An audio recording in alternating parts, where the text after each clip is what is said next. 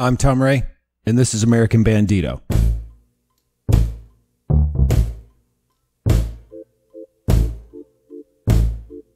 Right now, we're up to the 11th episode of this show.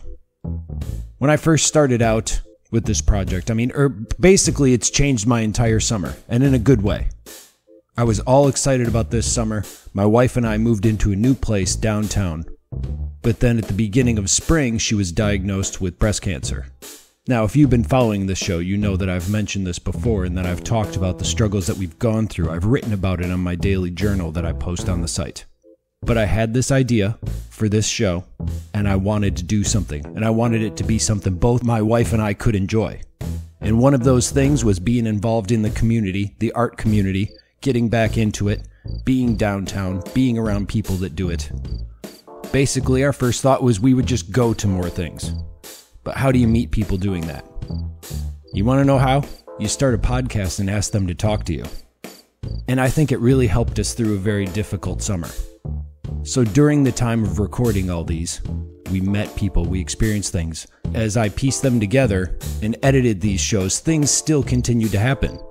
I've met painters, sculptors, writers, photographers, jewelry makers. So I'm just saying that I'm really happy I did this. I've learned about things that are happening around town, things that need to happen. I also learned that I hate blogging, but I like drawing really quick cartoons about what I do during the day.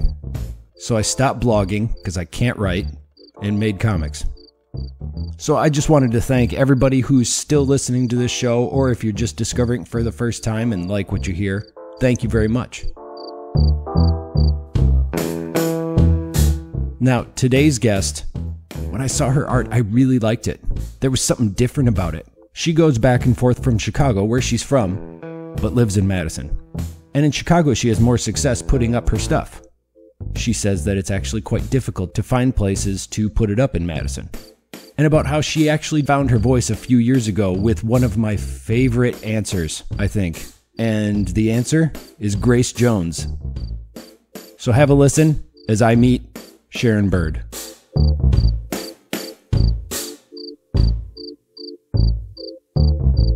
You live in Madison right now, or are you from somewhere else? I'm from Chicago, but I've been in Madison for over 20 years. 20 years? Mm-hmm. What brought you here? My family moved from Chicago, to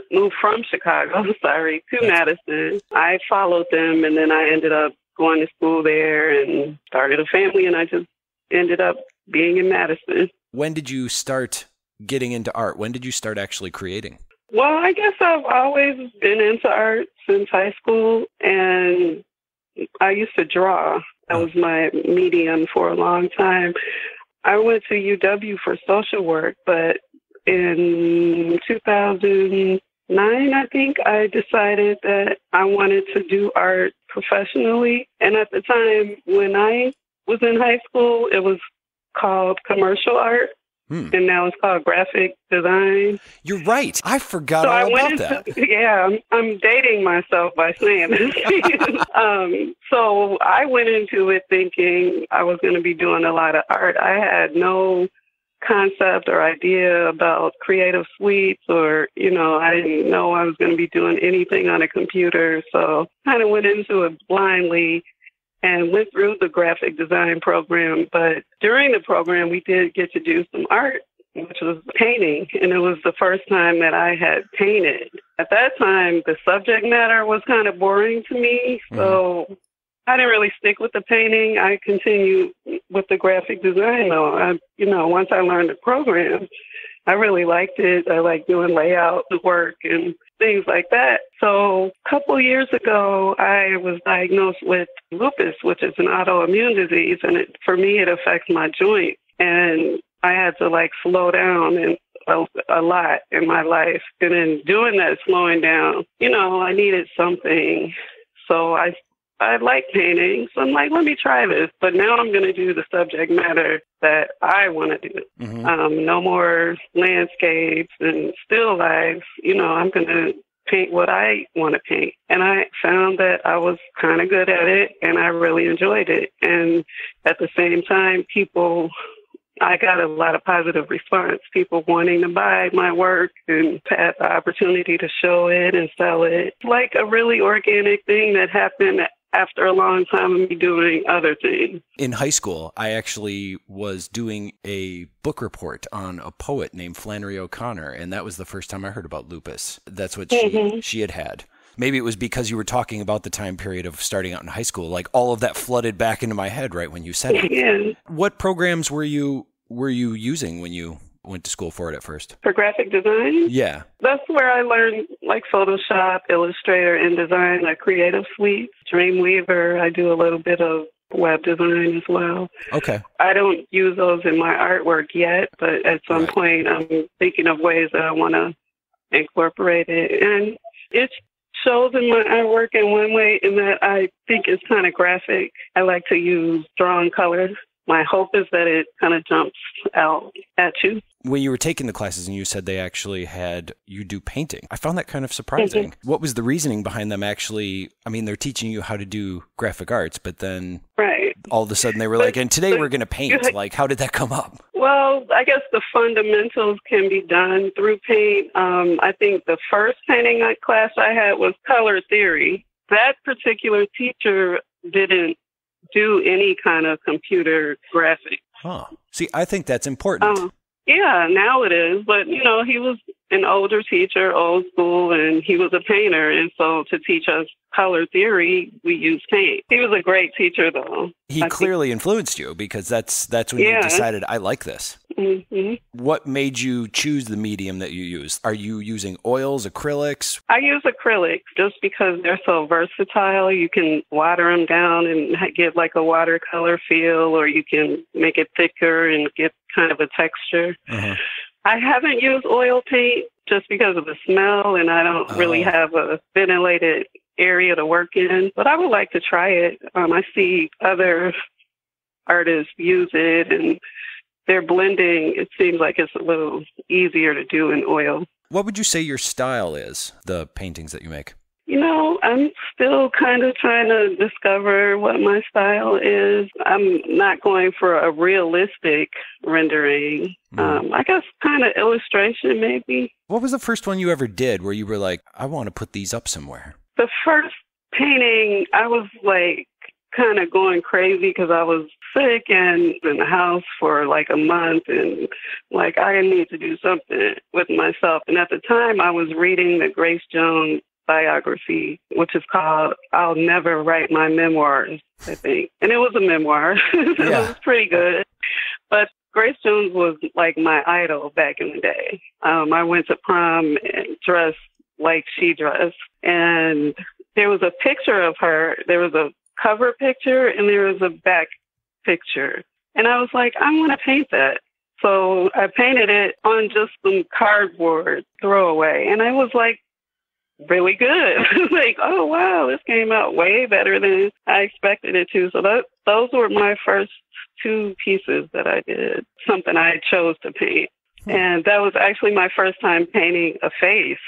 I think I had painted people before, but as a part of a scene, so there wasn't a lot of detail. And this was like a face portrait. So that would have been my first painting on this journey. I like the inspiration behind that. And it kind of gave you a realization. The subject matter I want to work with. And now I have like a wall. I'm overflowing with paintings. I know. You kind of got into this about 2 years ago, and you've recently had shows and gallery showings. And what made you finally take the plunge to go, this is what I want to do, I'm going to try this? Well, my boyfriend is a musician. He lives in Chicago. I guess I would say would be my biggest driving force in pushing it out there. He is pretty cultured. In my opinion. He goes to a lot of art events and kind of in the art scene in Chicago. So, you know, he's like, your stuff is as good as anything I see. So, you know, when he would hear about something, he would push me to do it. And for a while, I thought, I'm too new at this. I'm not ready. But then I was like, well, I can just try and see what happens.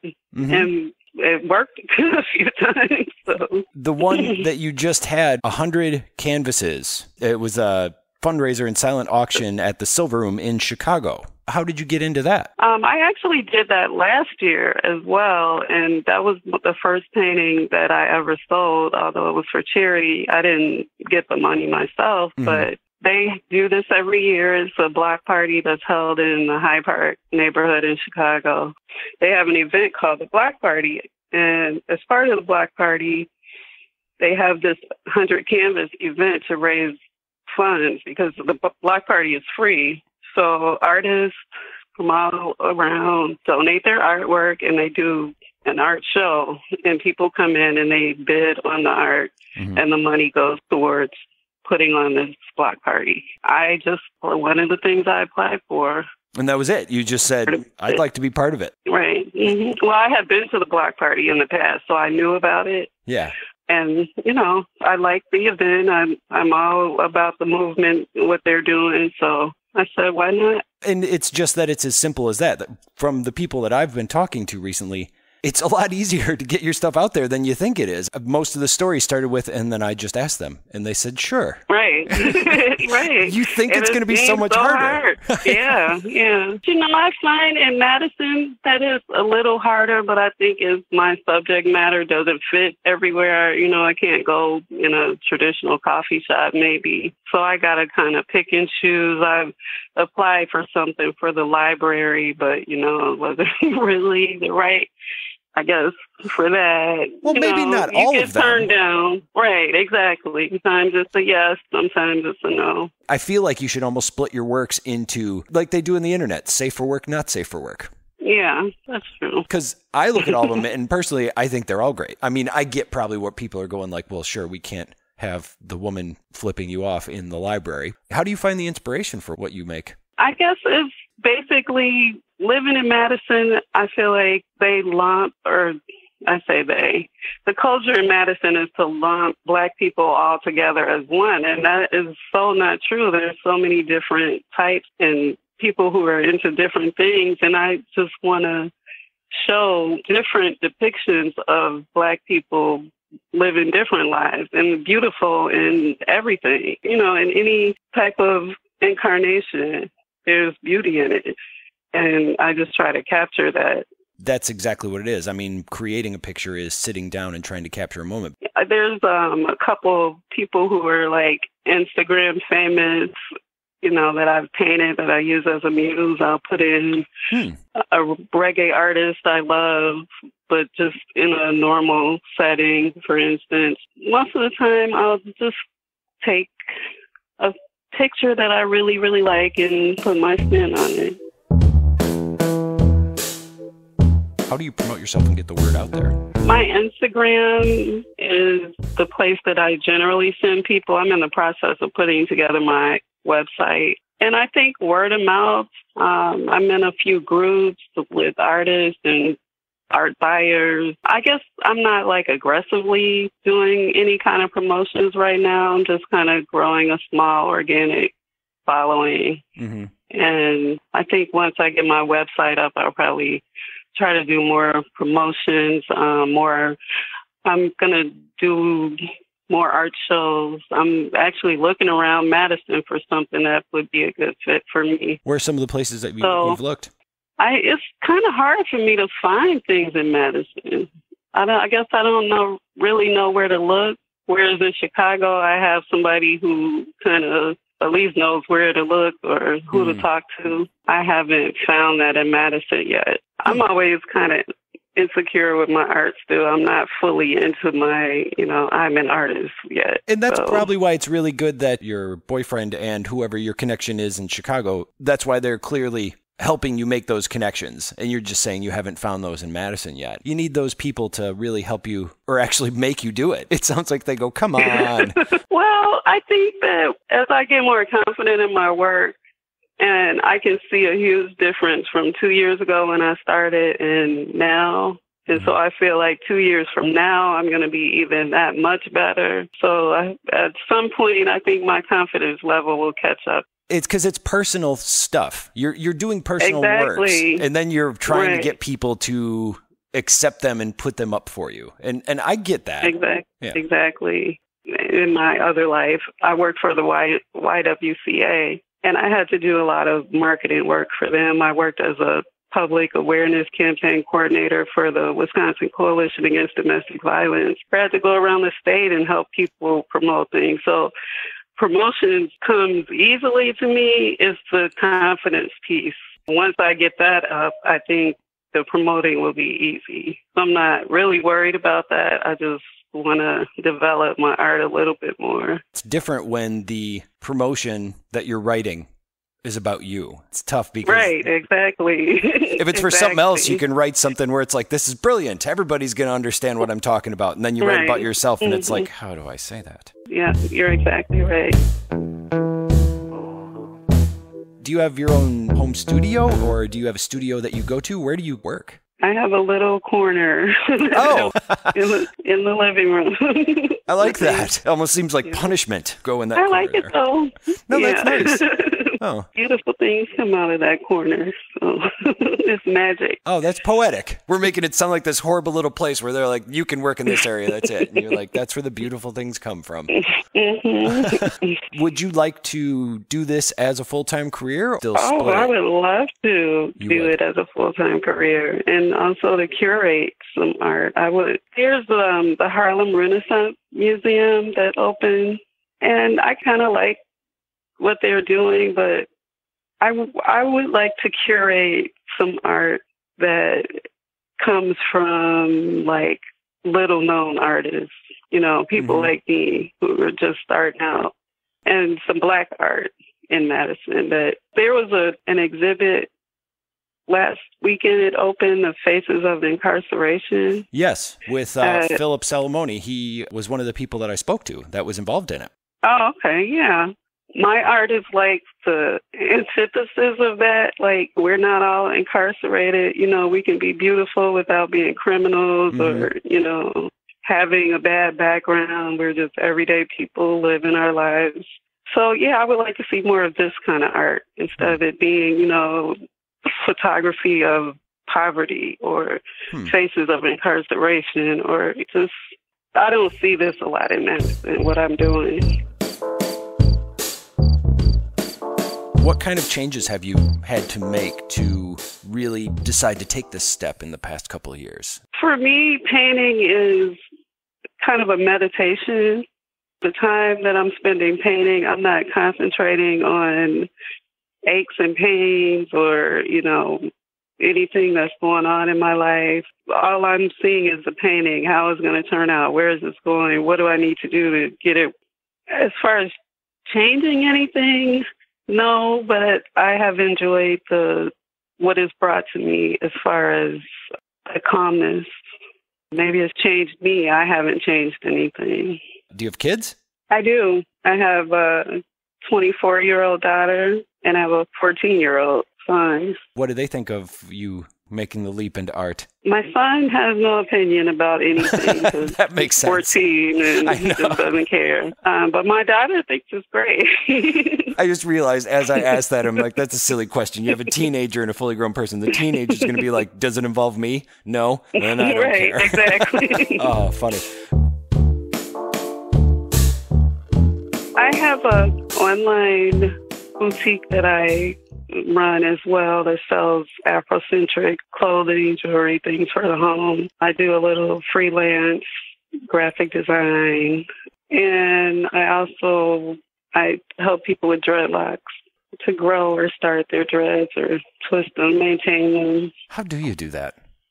There's a technique to twist them, and then when you start, you have to twist them constantly, like daily. The person who has them, but they might want to once a week or so get them tightened up. And then once they lock or they start to kind of mat together, then you can do it a little less often until they're totally locked. And then it's just a matter of maintenance. I guess I've never thought about that before, but it's like, yeah, they don't just happen. Right. Yeah. I think a lot of people think that it's a low maintenance style. It's a high maintenance style. You got to do a lot. I mean, unless you just want them, matted, messy, ugly ones. Most, it's a style now. Most people are getting them done professionally. And then the store you were talking about before, that's the ethnicworldwide.com site? Okay.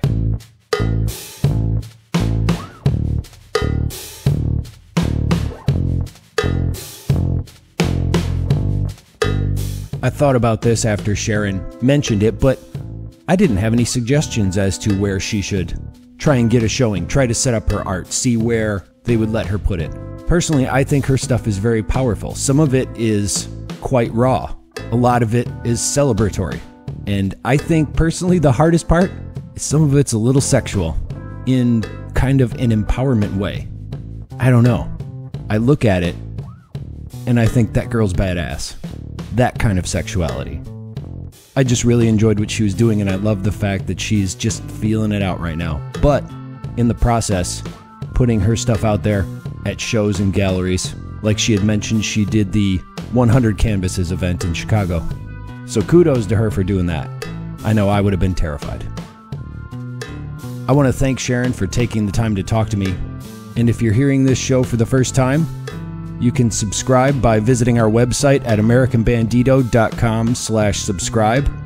You can listen to it on Apple Podcasts, Google Play, YouTube, or sign up for our email. And while you're there, you can read my daily comic journal called Then This Happened. The music for the show is by my side project called Romcom. That's com with 2 M's. And you can learn more about that at americanbandito.com/music. And I'll see you next time. So long.